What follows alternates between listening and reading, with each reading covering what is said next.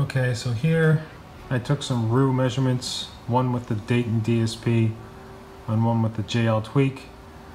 I tried to set the levels exactly the same.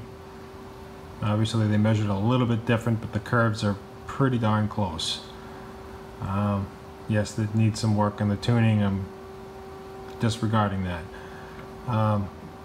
So as you can see, the red line is the Dayton DSP. It looks like the level of the sub is a little bit lower and the tweeters are a little bit higher.